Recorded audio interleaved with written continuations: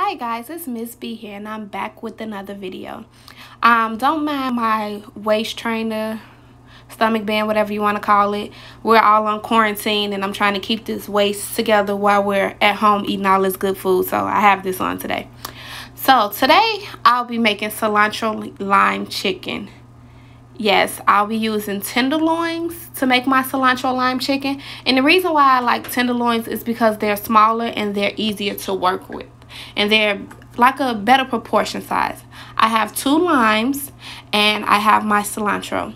I keep my cilantro in a glass like this with some water because it helps it last much longer. It doesn't go bad fast. I'm going to use garlic powder, adobo seasoning, and some black pepper.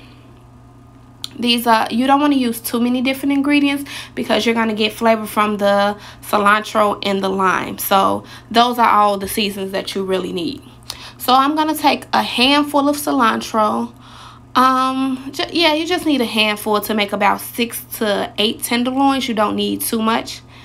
So you just take that out, and then I'm going to cover my cilantro back up and pop it back in the back of my refrigerator so that it can continue to be fresh.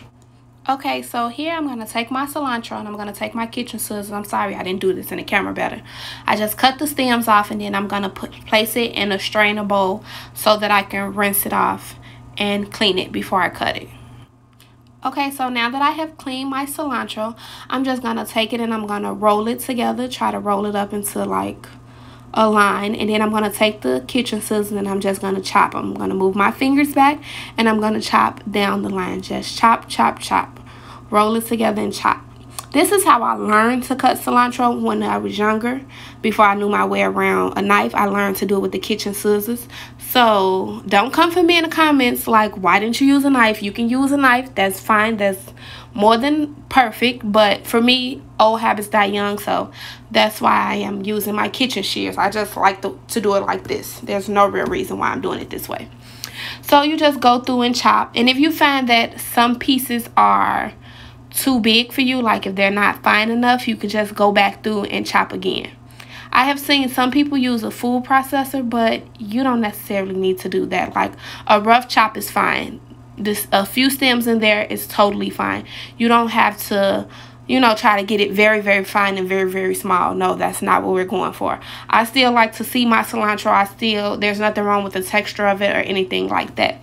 So just rough chop it all the way through and you'll be just fine. Okay, so after I clean my chicken, this is something that I like to do to these tenderloins. All of them don't have this, but this, you see this little skin right here? It's like this, it's not skin, but the little film. I like to take this off of my chicken. It just makes it chewy. You don't have to take it off, but I like to take it off. It makes it chewy. And this little membrane right here, I guess that would be the membrane. I don't know. I just like to take this off as well. Take both of these parts off. And just have my chicken breast like this. And I like to put it in a bag because this is where I'm going to season it at. So I'm going to clean all of them and set them in a bag. Okay, so here I have my limes and I put them in the microwave for 15 seconds. So now I'm just going to roll them. I'm going to take the palm of my hand and I'm going to roll them. This helps them release more juices, make them more tender. You don't want to put too much pressure on them, but just put a little bit of pressure on it just to help you roll it out. This is me just applying a little extra pressure. Don't put them in the microwave for more than 10 to 15 seconds because you don't want them to bust open. So now that I have rolled them out, I'm going to cut them in half. And the reason why I'm cutting them in half is so that I can squeeze them over my seasoned chicken breast, and with either by hand or with a lemon or lime squeezer. So I have my limes cut in half and I'm going to move them off to the side because that's the very last thing that you want to add to your chicken breast. So I'm going to add my cilantro, my chopped cilantro. I'm going to add that into the bag. And again, this much cilantro is good for about 6 to 8 tenderloins. So here I'm just showing you I have it all added into the bag. And now I'm going to start adding my seasonings. I have my garlic powder. I have my adobo seasoning, which is like salt. It's kind of salty, so I'm just using this adobo seasoning. And I'm going to add some black pepper. Now you can season this to how you like it. There's no specific measurement. Season it to your taste. Season it how you would like to season your chicken. If you just want to use salt and black pepper, that's perfectly fine too, but I use my go-to seasonings, what I think goes well with this chicken.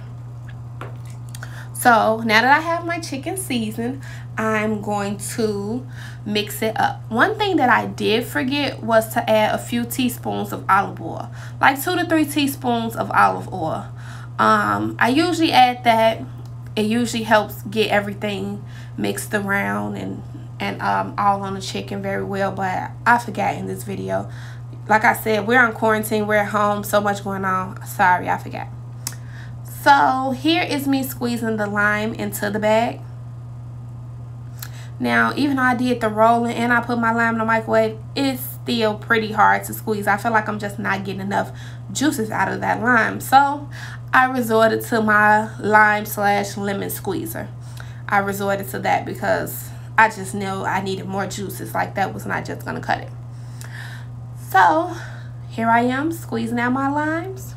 And as you can see, I'm getting way more juice with the squeezer than just by hand. Now, if you got strong muscles, more power to you.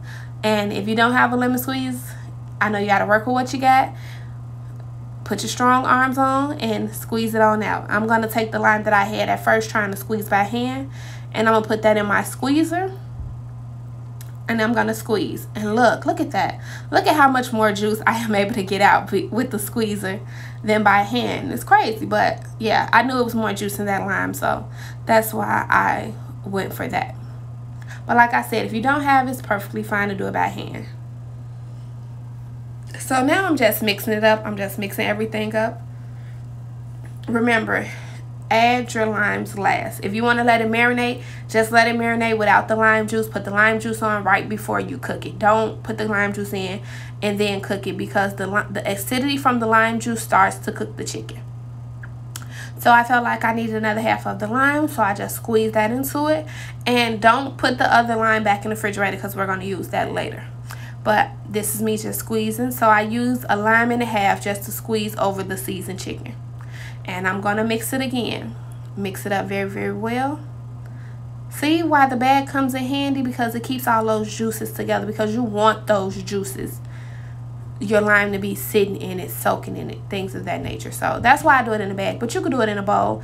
That's perfectly fine. But for me, I like to do it in a bag. So I'm going to show you 2 different ways to cook this. The first way is in the air fryer. Here I have lined the air fryer with aluminum foil. I have made like a bowl out of the aluminum foil. I placed it in my air fryer. The reason why I did this because the air fryer has holes at the bottom of it, and I don't want my juices to leak out. I want it to stay inside the chicken. I want it to stay with the chicken. So that's why I made a little bowl and I put it inside of my air fryer. So when I set my chicken in there, my chicken will stay in the juices. The air fryer is used for healthy purposes. So the juices from like fatty chicken or fatty foods run off of it.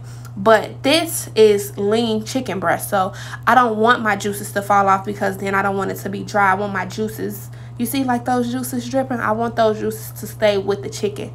It's going to help keep it moist. So that's why I made this little makeshift bowl to go inside of my air fryer. And in my air fryer, it's pretty small, so I can only fit about 4 chicken tenderloins in there. So I'm showing you that the chicken is kind of turning colors. I'm not sure if you all can see that, but it's kind of turning white because the acidity from the limes is cooking the chicken. Then I'm going in and I'm taking some of the cilantro that's just hanging out in the bag and putting it on the piece of chicken that I feel like don't have enough cilantro. If I feel like it don't have enough, I'll just take some out of the bag and put it on there, because I like cilantro. I like cilantro and lime. Like, this is one of my favorite dishes. Okay, so my chicken is all ready to go in the air fryer. I'm going to pop it in. I'm going to set the temperature for 320 degrees. And I'm going to cook it for about 20 minutes. If you want a full review on my air fryer, check out my other video. Just lay them in the pan. Well, I should have put it in the pan with the grill mark. That would have been so nice.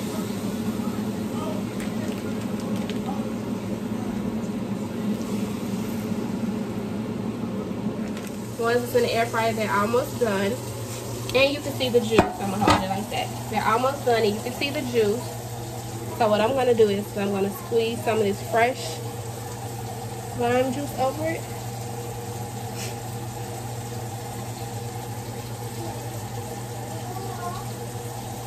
And then I'm going to put it back in the air fryer for about another. Ones that's in the air fryer, they're almost done. And you can see the juice. I'm going to hold it like that. They're almost done and you can see the juice. So what I'm going to do is I'm going to squeeze some of this fresh lime juice over it.